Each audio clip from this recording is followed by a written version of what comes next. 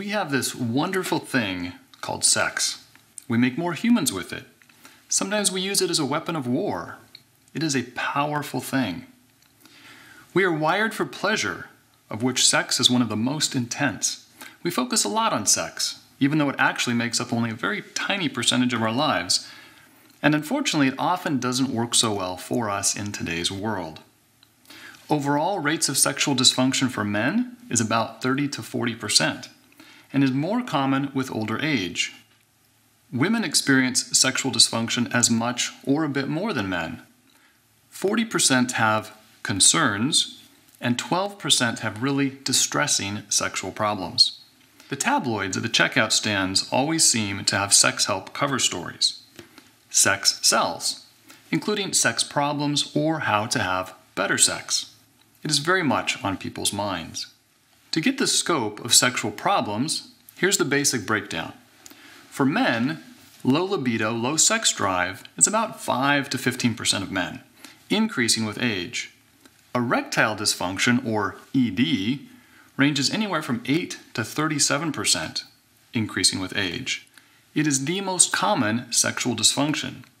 Across countries, about 8% of 20 to 30-year-old men and 37% of 70 to 75-year-old men have erectile dysfunction, averaging about 16% overall.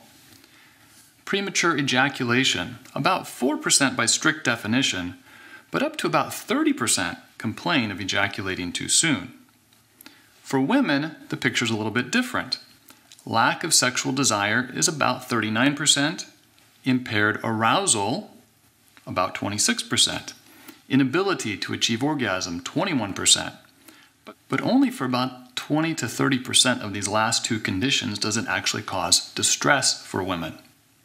About 14 to 16% of women overall have pain with sexual activity, and in postmenopausal women, about 40% find sex uncomfortable. As we get into sexual dysfunctions and the lifestyle remedies, it is important to understand how common these issues are, that you're not abnormal, you're not alone. It is important to understand that there is a big difference between things not working as well as we would like, or mild and occasional problems, and more serious sexual problems. Of course, we all want great sex, and that's a very good thing.